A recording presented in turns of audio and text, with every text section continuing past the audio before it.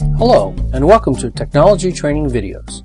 I'm Rich, and I know you'll enjoy our exploration of hanging indents in Microsoft Word 2007. You can find uses of hanging indents in bibliographies, endnotes, and footnotes, and I bet you'll find more examples after this tutorial.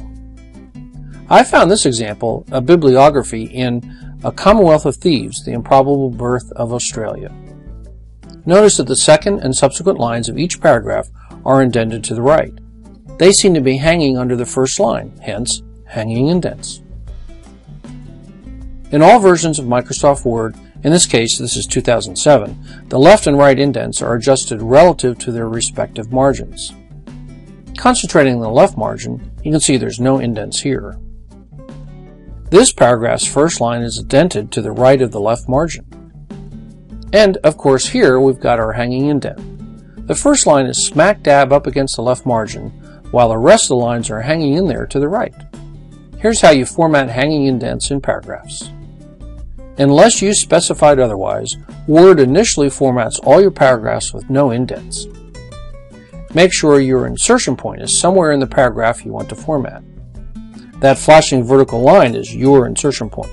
Pay attention, there may be a pop quiz later.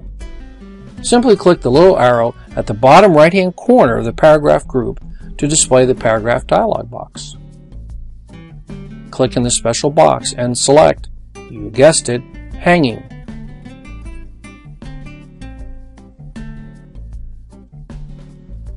Click OK and you're done. You have formatted this paragraph with a hanging indent that is half an inch to the right of the left margin. All versions of Word up through 2010 have this same paragraph dialog box, so you should be able to use this technique with your Word version.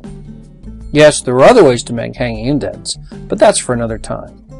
Now I challenge you to find uses for your newfound knowledge of hanging indents in your future Microsoft Word adventures. You're invited to contact me for help with this and other Microsoft Word features. Thanks for watching today.